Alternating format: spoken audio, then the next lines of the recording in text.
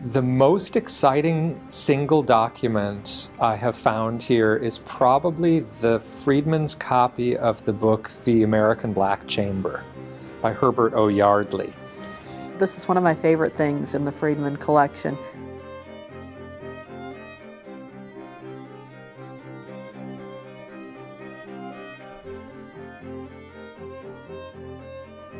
The American Black Chamber came about, sort of grew out of our experience in World War I. Herbert O. Yardley, who had been commissioned during the war and ran what was called MI8 in wartime, and then was a successful cryptologist in France during the peace treaty work at Versailles, came home, and he liked the work and he was interested. He had a lot of supporters in the military. The State Department funded this organization, which was known variously as MI8 and the Black Chamber. America, after the war, some people realized that we need to be reading traffic, whether of enemies or sometimes even of allies, to find out what was happening overseas. Some other people disagreed with this and said that gentlemen shouldn't be reading each other's mails. Secretary Simpson coming up with that lovely quote. The Black Chamber had acted as this place where decoded diplomatic correspondence could be worked on. And it was a good concern. Everybody was happy, State Department was happy, and then the new Secretary of State, Henry Stimson, in 1929, and he does admit to having said something of this sort, the famous quote, "Gentlemen do not read other gentlemen's mail," and this is late 1929 at about the time the stock market is crashing. Whether this was a moral decision or an economic decision is still, unclear. But Yardley's concern is put out of business.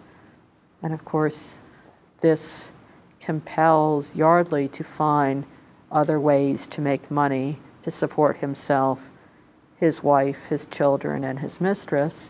And he will go on then to make money by writing the book, The American Black Chamber.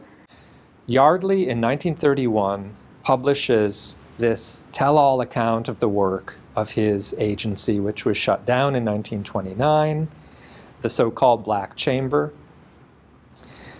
Friedman, as the more or less successful competitor who carries on doing that work, is asked to comment on this book, which says so much about the secret world of code breaking, and actually says quite a lot about current practice. He was asked regularly in public and in governmental circles to comment on it and resolutely refused. He was silent on many subjects, and this was one of them in public. So Friedman seems to have decided just to take a no-comment line as far as Yardley goes. Well, everywhere except the margins of his own copy of that one book. That copy that Yardley himself gave to Friedman, it has Yardley's gift plate to Friedman, is in the library here. Not only did Friedman go through it and write his own critical commentary in the margins, but he went to the trouble of finding the 4 or 5 other people who were involved and who were still around and who could be consulted. And he had them write their critical commentary in the margins too. He has enlisted the help of Parker Hitt and Frank Moorman and anybody else who's had anything to do with cryptology.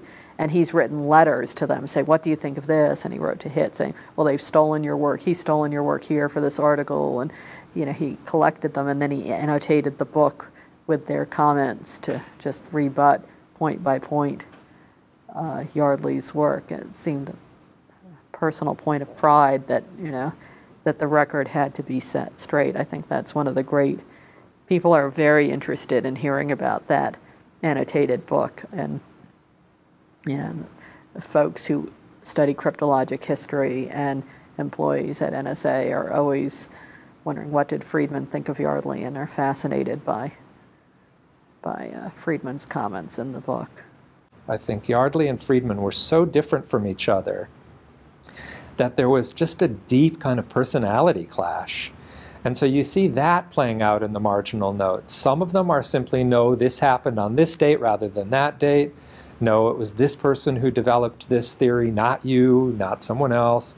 So there is a setting of the record straight, but there's also a sarcasm and a kind of taking him down a notch. A lot of exclamation points. You know, there's something in the tone in a lot of these notes that is more personal.